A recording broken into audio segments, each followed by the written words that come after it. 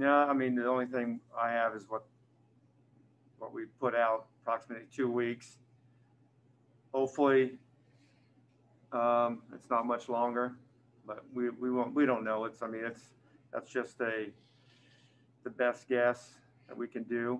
But I haven't seen him today, but hopefully it's no more than 2 weeks. And he missed the game with the calf, and then I believe he was questionable, and then he comes back and he hurts it. Did he come back too soon? Because obviously that's related. What is the story there? Yeah, I mean, you can put the two and two together, but that wasn't the case. I mean, he had a couple of days, felt great, played on it, felt great. That day felt great. Like I said, you can't control it. It's just things happen. But he was feeling good. We wouldn't have put him out there if he did not feel 100%. I mean, those are always tricky injuries. You can feel great like he did, and then it happens again. But we hope that he's back in a couple of weeks. We're definitely gonna miss his shooting. Even when he doesn't shoot the ball, it draws a lot of attention, and we could do a lot of stuff that other guys can get opportunities when he's in the game. But next man up, Bonga is going to get some opportunities. Might be another guy or two that has to be ready. Ava? Thanks. Scott, what were you guys able to get done in practice today, assuming that all the, I guess, normal high minutes guys who get those in games were not practicing? Is that right?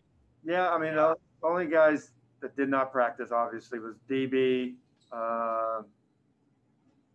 Thomas Bryant. Russell and Brad did probably 65, 70% of the practice. Did not do the half-court scrimmage. And then Hao did the same thing, just from his ribs. Anytime we can get him off the court, that just another day of rest on that rib is good. But he did some of the stuff that wasn't contact, but everybody else did it. Rui probably did 80% of the practice, and everybody else did the entire practice. And just what were you guys working on ahead of the kind of New York swing here? Yeah, just our offensive spacing and cutting and getting to the proper spots and being disciplined in our corner fills and good passing. We want to take care of the basketball. When we give ourselves a chance to score, we always, we're able to get to the paint and kick out for good shots. And then defensively, just to continue to work on our half court and get our reads and be physical. That's what we did. We just did some shooting, some warm-ups, some defensive work, some offensive work, and then we did a half court 5-on-5, 10 possessions each, scrimmage.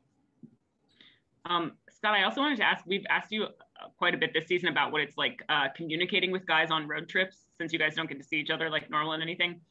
I'm wondering if you guys as a coaching staff have kind of learned anything about how important it is that I don't know if it's like getting guys on group text or anything like that. I think Brad was telling us during the West Coast road trip that the most he interacts with his teammates is when they're playing video games. I know you're not a video game person, so I was wondering how you kind of do that. Yeah, I mean, I gave up video games a while back. I think I was in the 8th grade. My last video game was probably Pong. I mean, the players, this is the difficult part. I mean, because we're social. We need contact with one another, and just from a coaching standpoint, just with our coaches, it's sometimes it's rough. I mean, we see each other on the Zoom call, and we're all on the same floor in a hotel. We try to, some of the hotels that have big ballrooms, we try to go down there, but that's always weird. We got the 5,000 square foot ballroom, and we got 20 tables in there and one person per table, and I can barely hear the coach even say something. 40 yards away. But we just try to do it as best we can. It's not ideal, but the good thing about it, it's a level playing field. All 29 teams are in the same boat. But I do miss a lot of things what we used to have, but you can't worry about that. But the communicating with the players is just through texting. When we do have our breakfast meetings, we can have it with all the players, but not all the coaches. So we're just working with what we have. Neil. Hey, Scott, both from the eye test and also the numbers say that you guys are passing the ball a lot less this year compared to last year, somewhat unsurprisingly. But would you like to see more ball movement in the offense to try and supplement when Brad and Russ are not having super efficient nights shooting the ball themselves? Well, I mean, there's always room for improvement. I mean, last year we didn't have the dominating point guard. We had to really move the ball and shift the defense side to side. Also that we haven't had a lot of practice time, so we're trying to keep things as simple as we can with some of our younger players. I think that's helped offensively. But yeah, I mean, we love the. Sometimes when you do pass the ball, you create more turnovers. So that's sometimes it's not always good. But there's a sweet spot that we try to get to. We have some quick hitters. We got a really, really high level scorer in Brad. So there's a lot of times that you can do the same things that you need done with less moving and less passing. That he creates a lot of difficult decisions for the defense.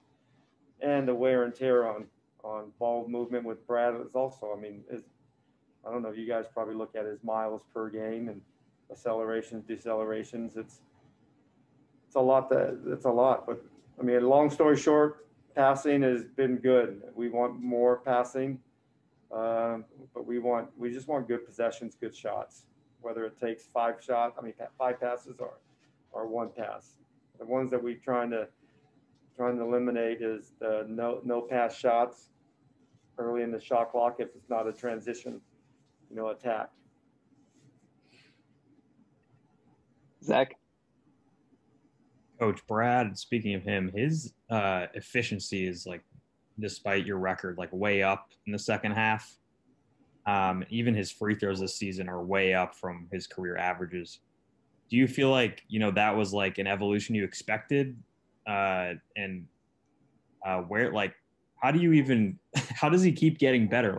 How does he continue to find these areas to improve? Because at this point you're almost running out of things to ask him to improve upon. Yeah. I mean, I'm definitely enjoying his improvement over the years. It's great to see and fun to watch. But it's all predicated on his effort and his work. He's serious about the game. And the thing that I love about him and Russell, they're serious about the game. They want to get better themselves, and they want our team to get better. Russell is more demonstrative. Brad is more reserved. But I don't really know. The only thing that I try to think of, maybe we can, he can get better on some post-up opportunities. But he scores in so many areas of the floor that it's hard for the defense to load up, because we kind of move him around, whether it's on the left side, right side, wing, baseline running, pin downs and transition, DHOs. He can do it all. The only thing he hasn't done is post ups. But maybe that's this summer when he comes back and tweaks the game and improves the game a little bit. But his free throws, I mean, I think I've always felt that he was a high 80s and 90 free throw shooter, but it's good to see that all the work is put in and it's paying off. All right, we'll finish up with Ava. Being greedy today, Scott. It looks like to us that Rui and Russ have a pretty good line of communication there. Did you expect those guys with their 2 very different personalities to kind of hit it off, or maybe it's just for the cameras. I don't know if they're like enemies behind, you know, when we're not looking, but they seem to be pretty good. I separate them a lot in the locker room. I can't even put them next to each other. No, you know what? This is I've seen it now for 8 years, and I've known for a while now with Russell. Everybody thinks, looking at Russell from the outside, you think that he's just a hothead and he's just hard to deal with. But every teammate I've ever, all of his teammates I've coached for the last 8 years love Russell Westbrook, love him. And because he wants them to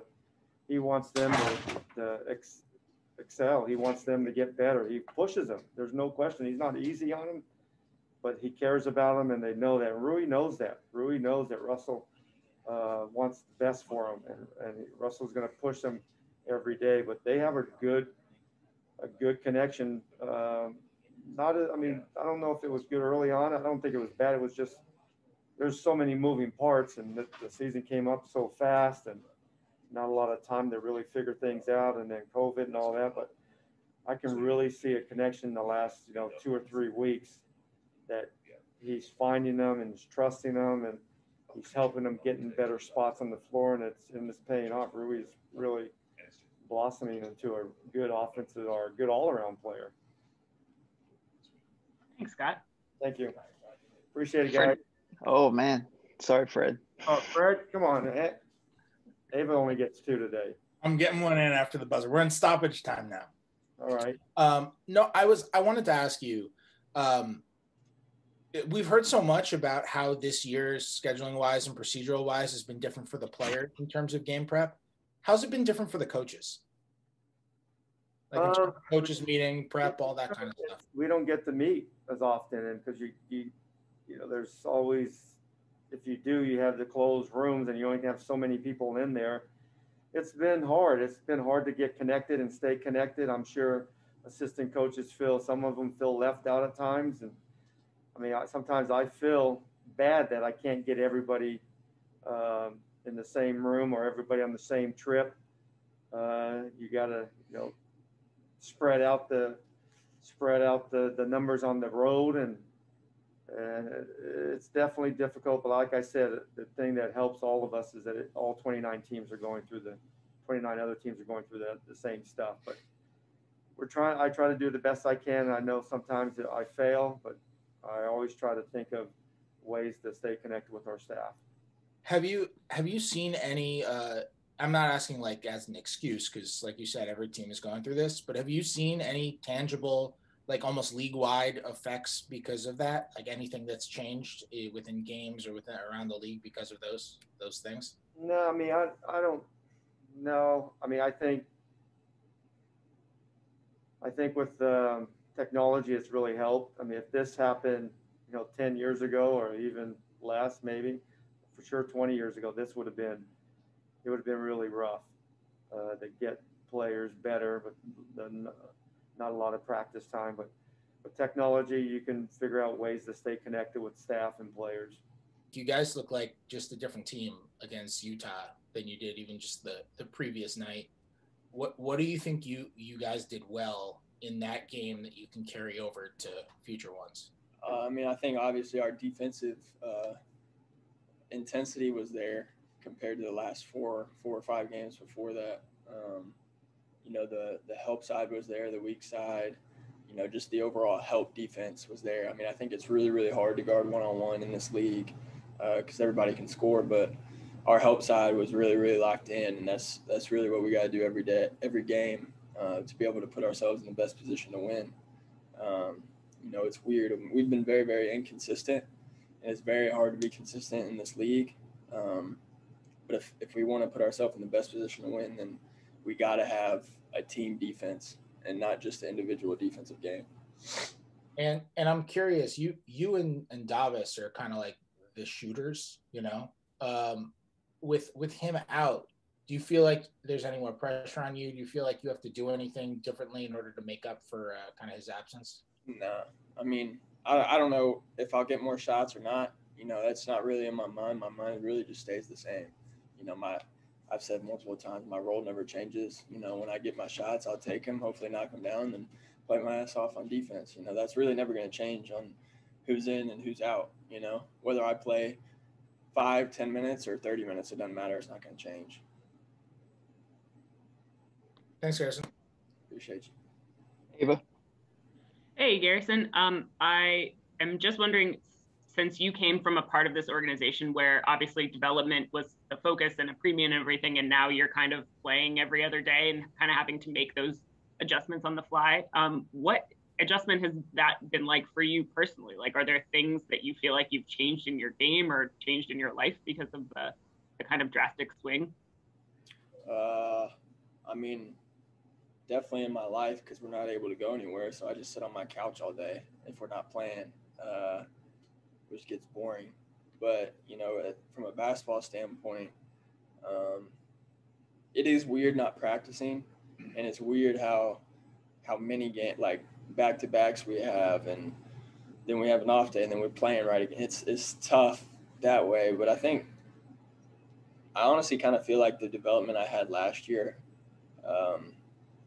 helped me in that aspect, because there was a point in time where I was playing with the Wizards, and the next night I played with the G League and the Wizards. And like, I think I remember I played 7 games in 8 days one time last year between the G League and the Wizards. So I think that kind of prepared me for this long stretch. You know, I can only, you know, credit that to last year, because that was a huge part of my development, being able to get used to my body, being able to get used to these long seasons and many games, because we only have 30 games in college, and it's a huge jump from 30 to 82. Now, obviously 72 this year, but last year that really, really helped prepare me mentally and physically for, you know, these back-to-backs and these every other day games. So it's been tough, but last year was a huge help for that. Sorry if this is a silly question, but with the mental aspect of that, like, I guess from our point of view, it's obviously like you're just going out there and playing basketball. So what's the mental adjustment you have to make from making that crazy jump in 50 games or whatever from one year to the next? It's super, super hard. Just the fatigue, the body fatigue. And, you know, I'm a huge believer in, you know, your body's a whole lot stronger than you think it is. And when your mind's what you really got to, you know, I guess talk into realizing that you can do it. I mean, yeah, I go into a back-to-back and I'm super tired, but, you know, mentally I got to just try to snap out of that and realize that, you know, I'm going to be all right and just play as hard as I can, just like I did the night before. So mentally you really just got to try to fight through it, because, you know, your body has a lot more power than you think it does. And you said you were sitting on your couch all day when you're not playing games. How do you stay busy on the road? Are you a video game guy like the rest of everybody? I usually take my Xbox with me. So. Fair enough. Zach. Harrison, what kind of impact has Russ had on you personally this season? And I guess it kind of goes hand in hand with what you were just talking to Ava about, with, you know, staying ready, staying mentally tough. What kind of impact has he had on you? Even, you know, it's funny. Before I even played with the guy, I watched him play a lot over his career. And one thing I've always respected about him was his intensity and his fire. And I've always said to multiple different people, if, you know, a lot of these guys in the league had Russ's mentality, they'd be even better than they were in intensity. But his intensity is, you know, unmatched. And I try to come in with that. I'm not as vocal as he is, but I try to match his intensity playing wise. And that's contagious to a team. When you have a guy that plays that hard and is that loud and gets on everybody like that, then it's contagious, and it helps everybody, you know, kind of get out of that, you know, soft mindset, in a sense, if that makes sense. But it's contagious to the team, and it helps us out a lot. Neil. Hey, Garrison, you told us before, you know, you didn't want to get complacent with yourself, even though you were in a starting role. What are some of the next areas that the coaching staff is hoping that you can improve in? You know, I'd say most I've heard is obviously just being consistent. being in the right spots defensively. You know, I've always played hard. That's not really been an issue. But, you know, just mentally thinking the game and being able to read things, I think that's offensively and defensively is where the next step I need to take, being able to know when to put it on the floor, when to shoot it. You know, I may not touch it 10, 15 possessions in a row, but not taking a quick one just because I touch it, but driving and kicking or whatever it may be. And just learning that type of thing and reading the game is probably the next step that I need to take. And Scott has told us that, you know, sometimes defensively you lock in, you know, a lot on one guy on maybe your primary matchup. But in today's NBA, you know, with all the switching that happens, you know, that might be difficult. So I guess just what's the difficulty level, and is it just an adjustment thing and just with time it will improve and experience? I think with time and experience it will improve because, you know, I've been such a blow up guy, and I blow up screens and I run through screens and I try to run through people, and that's just not like now our coverage is to go under handoffs, and I'm so used to blowing up handoffs and trying to get a deflection or whatever it may be. It's just going to take time to adjust to that. And I think I'm doing better with it, but it still takes time and I still make mistakes. Just being conscious about when to blow up and when not to. So I think over time and experience, it'll get better.